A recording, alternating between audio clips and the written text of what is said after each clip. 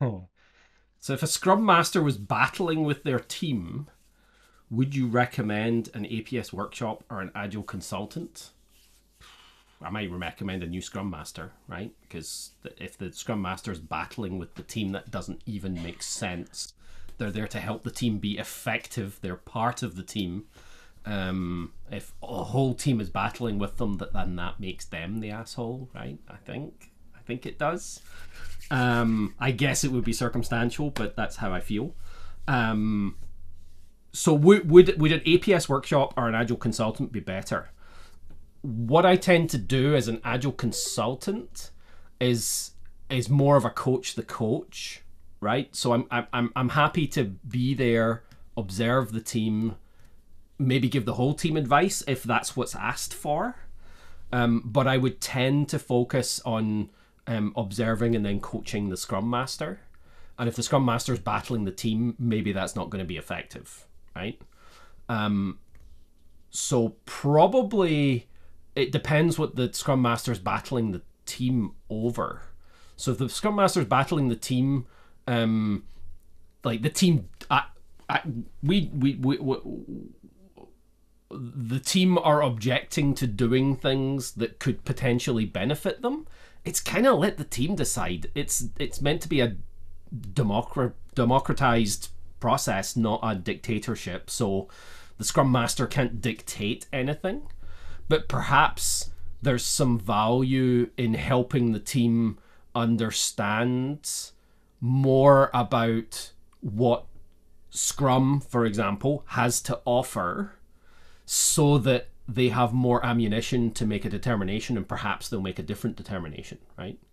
Because if the team decides not to do Scrum, they probably shouldn't be doing Scrum, right? Because if you enforce it, they're not going to like it, they're going to push back against it, and you're not going to have a good time.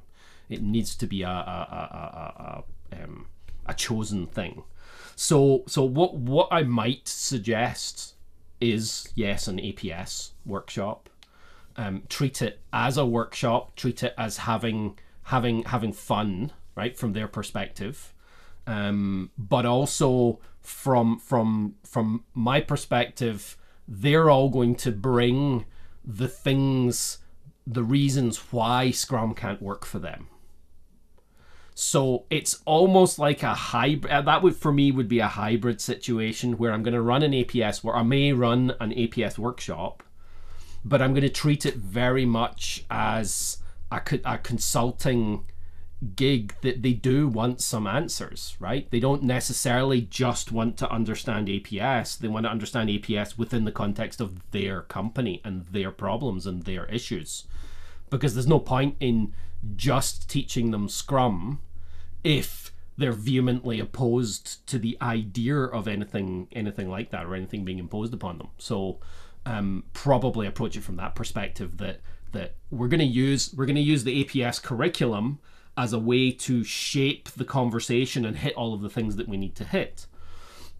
But even at the end of the APS, I've mentioned this a couple of times because I just love this feature of the APS, is after we've had those conversations, right? Whether it's a standard APS where I've got a bunch of public students and we teach the class, they learn a bunch of stuff about Scrum, but we don't necessarily dive too much into their individual context.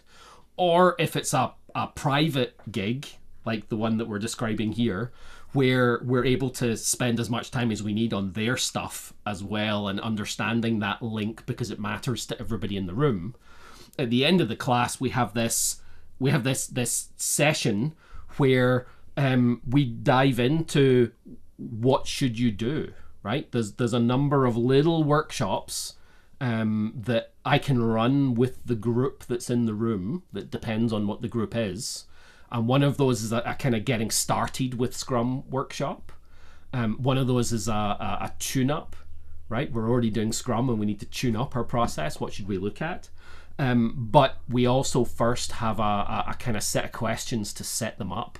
And one of those is, should we use Scrum, right? And one of the questions is, what are the reasons we shouldn't use Scrum? What are the reasons we should?